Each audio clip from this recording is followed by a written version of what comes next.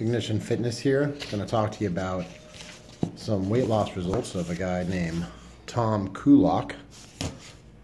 Tom's been doing a great job. Tom is 67 years old. Joined last month, told me he started off at 207 pounds. When he got to me, he was already at 195 pounds, which means he was eating and doing some things right. But he wasn't exercising, and Tom was the kind of guy who used his hands his whole life. So I'll show you how the body fat test works. That's my body fat tester, the N-Body 520, awesome unit, the highest level electrical impedance tester. And what it does is it tells you where your body fat is, how much muscle you have, how much fat, how much water.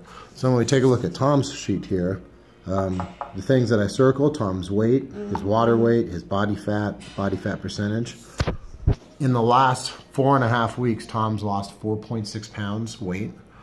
We don't put too much weight into that, no pun intended, because so much of your body is water. What we do pay attention to is he lost 9.2 pounds of body fat, which is what he wanted to lose.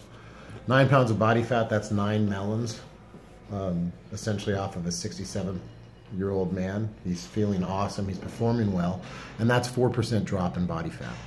So Tom's metabolism also went up 43 calories per day, which is like 15,000 calories in a year if he just kept that going. So exercise, it's never too late. Tom feels awesome, loves the way that he's moving, and when he comes back in next month for another body fat test, and the month after, he'll keep seeing more and more results. Have a great day.